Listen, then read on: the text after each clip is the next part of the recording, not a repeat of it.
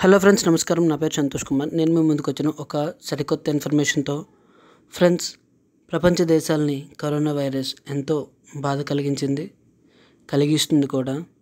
ఇప్పుడే చైనాలో కరోనా తగ్గుముఖం పట్టింది. 3,300 మందిని కరోనా వైరస్ పొట్టన పెట్టుకుంది. అయితే రీసెంట్గా మరొక వైరస్, హంటా వైరస్ అనేది చైనాలో వ్యాప్తి చెందుతుంది. ఆ వైరస్ లక్షణాలు ఏంటి, ఆ వైరస్ అనేది వస్తే ఎలా ఉంటుంది, ఆ వైరస్కి క్యారియర్స్ ఏంటి అన్న టాపిక్తో వచ్చాను ఫ్రెండ్స్. అయితే మనకి హంటా వైరస్ అనేది ఎలుకల వల్ల వచ్చిందనమాట. ఓకే, ఎలుకల వల్ల వచ్చింది. ఎలుకలు ఈ హంటా వైరస్కి క్యారియర్. అయితే ఒక అతను షాడాంగ్ ప్రావిన్స్ నుంచి వెళ్తున్న అతను హంటా వైరస్తో మృతి చెందాడు, చైనా అధికారులు వెల్లడించారు. అతడు ప్రయాణించిన బస్సులో కూడా మరో 32 మందిని టెస్ట్ చేశారనమాట. అయితే హంటా వైరస్తో ఒకరు మృతి చెందడంతో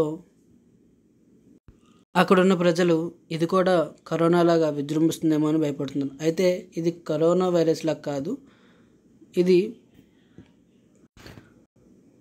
మన ఇంటి చుట్టుపక్కల ఎలకలు ఉంటాయి కదా, సో వాటి ద్వారా వ్యాపిస్తుంది అని చెప్పారు. సో దీనికోసం మనం ఎక్కువైతే భయపడవసరం లేదు. ఈ వైరస్ అనేది సంపూర్ణ ఆరోగ్యవంతుని కూడా నేలరాలుస్తుందంట.